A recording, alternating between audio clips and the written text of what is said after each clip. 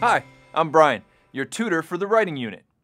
Have you ever had a hard time getting two sides to agree? Sure, everything might seem great at first, but when things get complicated, those two sides might find they have a hard time agreeing on anything.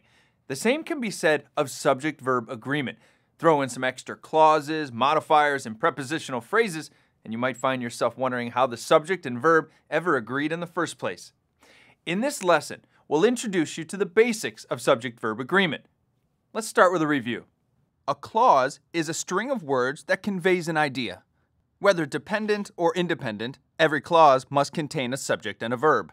The SAT will test your ability to differentiate between correct and incorrect subject and verb pairs. This sounds simple, but other parts of a sentence can interfere with the subject-verb agreement. Remember, a singular subject goes with a singular verb, and a plural subject goes with a plural verb. For example, in this sentence, 20 players was on the team. The singular verb was doesn't match the plural subject players. The sentence should read, 20 players were on the team. The plural verb were matches the plural subject players. In this example, it was easy to identify the subject players. But it's not always this simple, because strategically placed modifiers can make it difficult to find the subject. A modifier is a word or phrase that describes another word. Keep in mind that subjects won't occur within modifiers. Let's take a look at an SAT example. Bob Hope, long considered a hero by many members of the military, were very patriotic.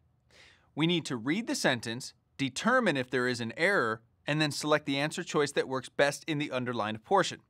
In this sentence, long considered a hero by many members of the military is a modifier. Since it's a modifier, we know that the subject won't be found in this phrase. As it's separated by commas, let's simplify this question by looking at the sentence without the modifier. Our sentence becomes, Bob Hope were very patriotic. Now we can easily identify our subject as Bob Hope. It also becomes very obvious that the verb were is incorrect. Our subject is singular, so the verb should be was. Answer choice D is the correct answer. Similar to modifiers, prepositional phrases can also interfere with subject-verb agreement. Prepositions are words that usually precede nouns and refer to location or direction. Examples of prepositions include above, across, along, behind, below, from, into, near, of, to, with, and underneath. A prepositional phrase is a group of words including a preposition and its object. Just like with modifiers, we can ignore prepositional phrases when we're checking subject-verb agreement. You can bracket out the prepositional phrase to find the correct verb that goes with it. Let's take a look at another sentence.